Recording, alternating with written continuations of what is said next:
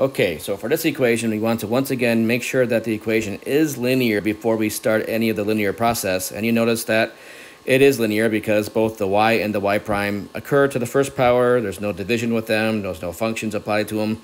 And again, the other variable, the independent variable, it can have anything going on. Any power, doesn't matter. Next thing to do is check the form. Remember again, you have to start off with a single y prime plus a coefficient function times y. You'll notice here that we have a t in front of the y prime, so we need to move that out of there by dividing the entire equation by that t to clear it out. And when we do that, we end up now with just plain y prime equals, or I should say plus, the coefficient 4 over t times y is equal to just 6 times t. And now we have a coefficient function. You'll notice I put parentheses around it because that helps us kind of identify it and keep it off to the side. So now this is what we're going to use when we build our integrating factor. So off to the side, our mu of t is going to be e to the integral of 4 over t dt. And that integrates into just e to the 4 ln t.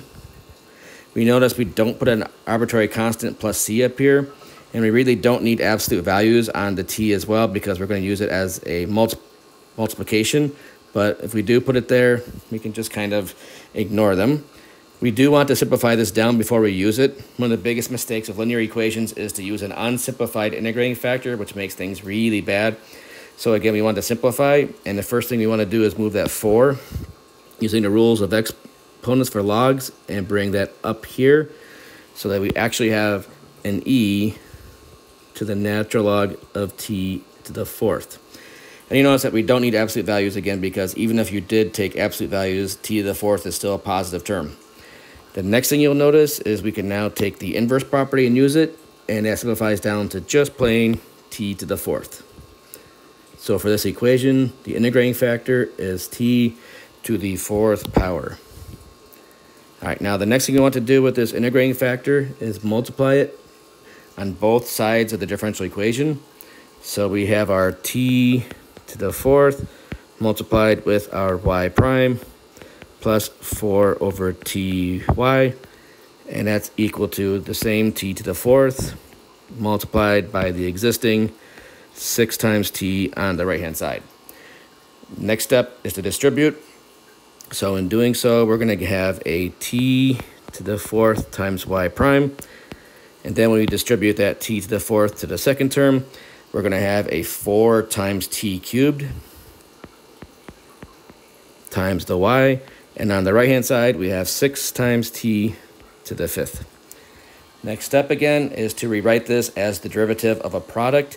And this is clearly the derivative of our t to the 4th times y that we're differentiating to create the left side. And again, that's 6 times t to the 5th. We now need to integrate both sides with respect to the independent variable. This time around, it's t. So we integrate both sides with respect to t. And in doing so, we're going to have a t to the 4th times y.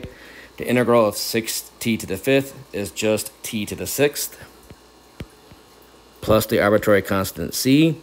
And then our last step, of course, is to divide both sides to get the y by itself. So divide both sides by t to the 4th.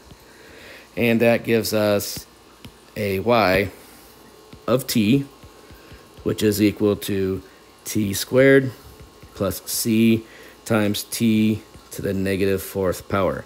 And that is the solution of this linear equation. And again, you can check your work by just going through and taking the derivative and substituting it back into the original differential equation and verifying that it makes a true statement.